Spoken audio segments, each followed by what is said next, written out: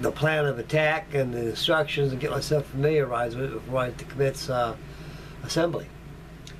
So right here you get your, to give you enough rigging line right here,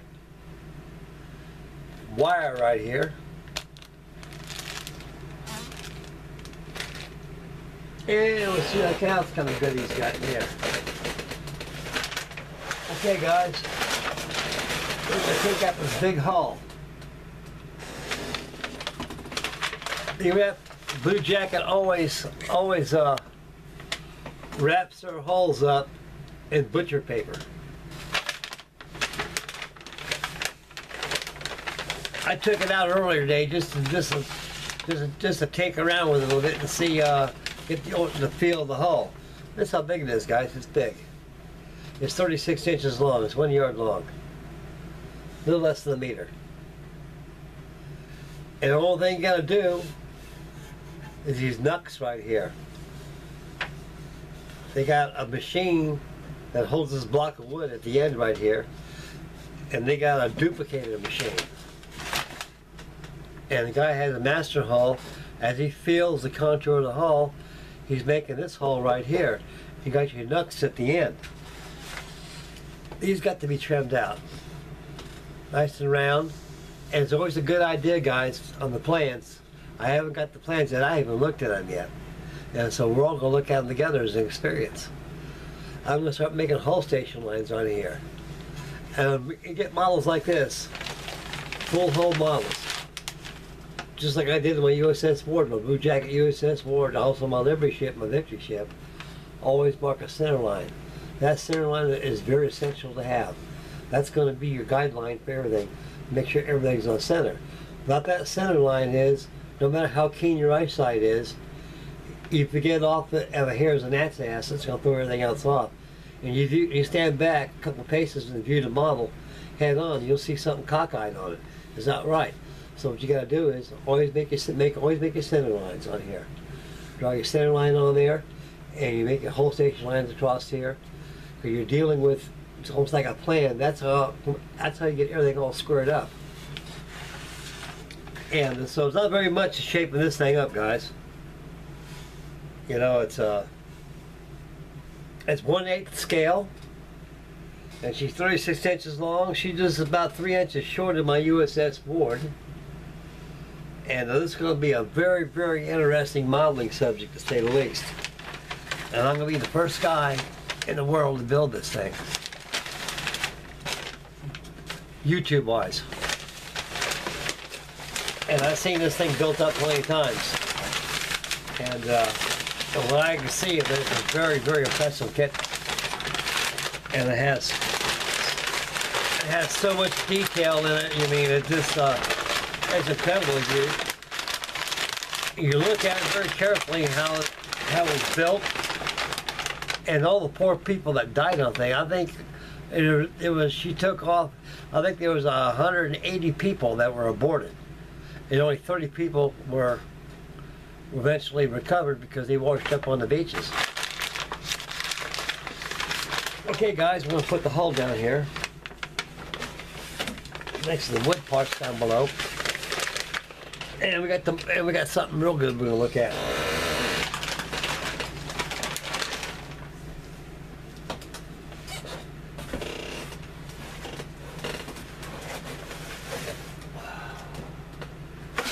That's not it.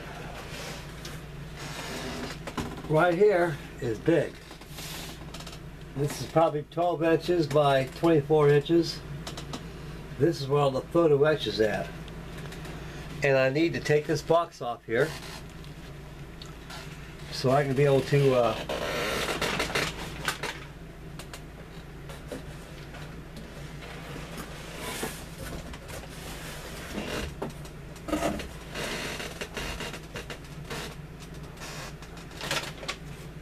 lay this on this table over here. We can look at this together because I haven't looked at it yet. And I'll show you guys exactly what kind of photo etch set is on this here kit. Okay.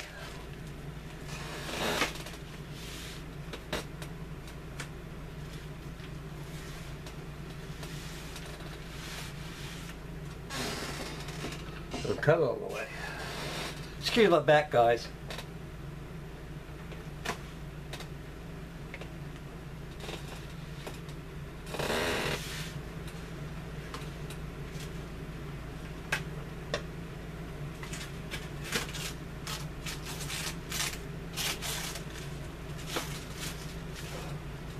Oh, Lord. Yeah, Lord. Okay, guys.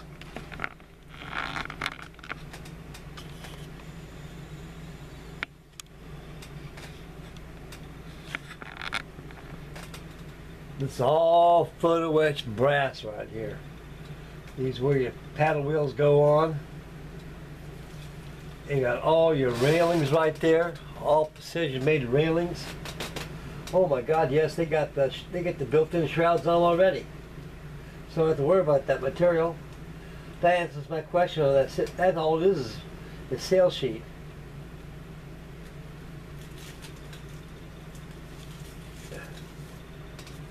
And right here's your walking beam right here. Got your walking beam. And you got your plaque over here. Here we go, guys. I showed you the wrong side.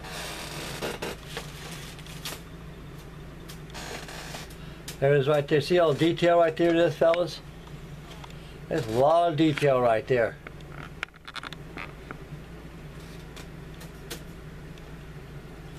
You got the name here, the Portland on here. You can put that on your baseboard when you get done. And these are your paddle wheels. This fits outside of your paddle box. This fits on your paddles fit right here as they turn. Axle goes through there. These are this is pretty thick photo etch. And it's got to be very exercised with care and caution.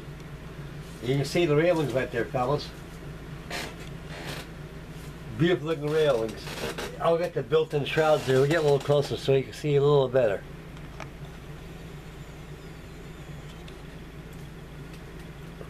See the high fidelity of detail?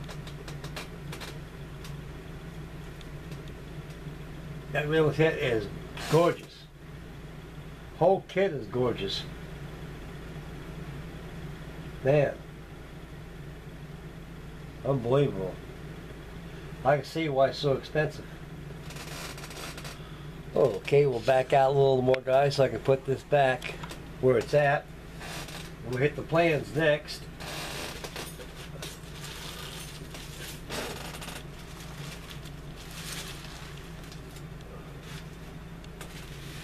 What I'm going to do, I'm going to put this at the bottom of the box where it will not be harmed. And we're going to take a look at the plans. So like I said, guys, this is going to be a two-part video here. Back off with the camera a little bit, too carried away here. Okay, we need to put this in the bottom of the box. That way it's nice and flat. If any weight's going to be on it, it's not going to hurt it. Okay. Right here are the plans. Oh God. I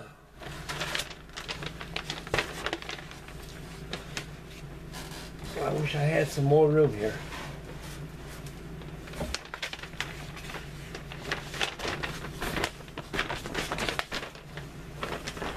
We'll get back in that, guys. Just get an idea how big this thing really is.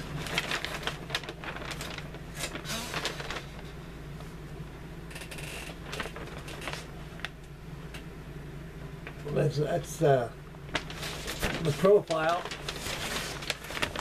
This thing comes in 2 sheets. I think 2 sheets. No, 3 sheets. 3 sheets of plans. This plan here, I believe, is the profile sheet. It shows the vessel itself and the construction of it and the details I'm sorry guys, I can't show a good view of this on this here camera right here, but I think you get a good idea. And this set of plans here goes here. And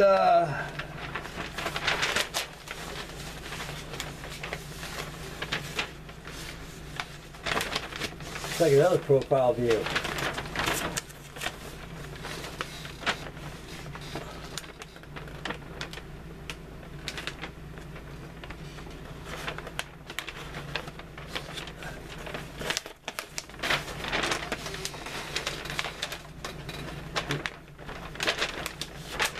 Boy, guys, I tell you, I'm not very good here showing these plants. They're too darn big. But I think you get the understanding. And that is a profile shear plan right there. This thing is big. Maybe I can give you a better shot of it now.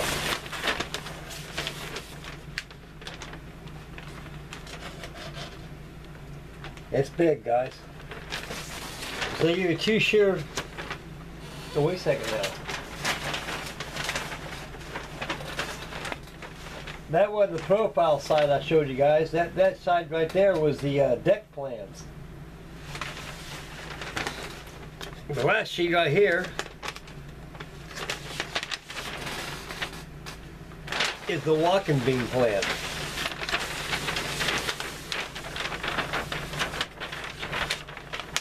Shows you the construction of the walking beam right here. All the scale. And here's all the, this is the hull of your ship right here. The sponsons, how the sponsons are made right here. And right here is the placement. These are all deck lines, hull lines right here. If you ever want to make one from scratch, that's one thing good about Bluejacket plans. They're good working plans. They always give you hull stations, profile, everything. You can build this model bread and butter construction or by using different laths of wood. So that's miscellaneous details, hull lines, along with that nice detailed booklet and these instructions right here. It'll aid me real fine in building a replica of the late great steamship SS Portland. That was a victim, that fell victim of the infamous Portland Gale of 1898.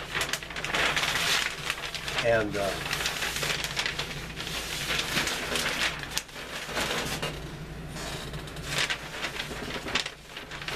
those steamships back in those days, guys, they were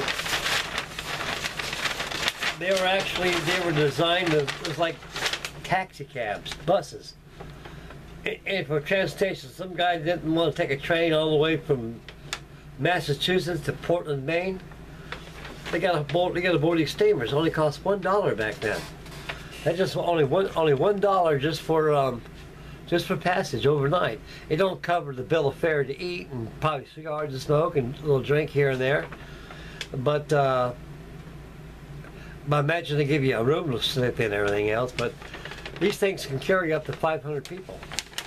And the day of the sinking of the SS Portland was that she had a total of 180 people, and only 35 were found because they came up to the surface and washed ashore, along with the miscellaneous parts of the wreckage. And believe you me, the wreckage of this ship was strewn up to 40 miles. The wreckage of this ship was. And they knew the Portland was sunk because they found oars, they found side paddle wheels, with the paddle wheels name of the Portland on the paddle field box there. They found the Portland on there, and they knew she was doomed, but they just couldn't find out. They didn't know where she sunk at. The United States Navy, they sent, they're out there trying to hunt for her to find out where she's at, but they didn't know. And so Nova and Woods Hole got involved in the discovery of the wreck of the Portland. Her location is kept secret, so I can see why. This is the same thing that Dr. John Ballard should have did on the Titanic. He should have made the location secret. That way you'll have no pillaging, no grave robbing, nobody going down there digging up artifacts out of there. Because to me, anybody that has feelings for fellow humanity, it's got to be respected because it's a grave. It's a grave site. You got people that died, that laid there and rotted until nothing left of them. And people go down there and start stealing stuff like that. That's like taking belt buckles and dog tags off dead sailors aboard the USS Arizona. Same difference. It's all about money, guys. That's all it is. And the root of all evil. And so that was very intelligent of them to make sure that her location was unknown. And because there's a lot of stuff down there that can be taken off that wreck. And there's pottery down there and all kinds of stuff out there down below. And you have a lot of people are very interested in salvage. Going down there trying to take stuff off of Portland. Well, like I say, guys, it's you gotta have a little. Oh, yeah. You got to have a little respect.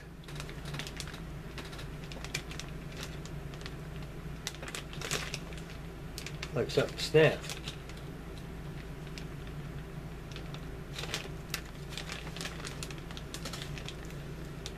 Yeah, no big deal. Huh. I wonder what that was. Oh, I see. It was one of those laser parts. Those laser parts, they come off easy, guys. Yeah, that's what it was. They got this laser cut stuff. These laser stuff cut, they come right out there just like nothing. So you gotta be careful handling this. Nothing got broke. Okay. This thing is big. I'm gonna have fun building this year. That's not on the agenda yet. Like I say, that's gonna be a fall and winter build.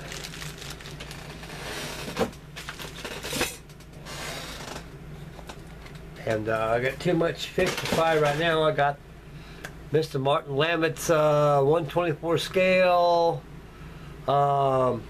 Tiffy, Buddy Group build coming up. As a matter of fact, that's going to be for all scales, guys. Like I said in the last video, it's great to go ahead and have different scales because a lot of people don't have that kit, can't afford it, and don't know where to get it anymore because I don't think they make them anymore.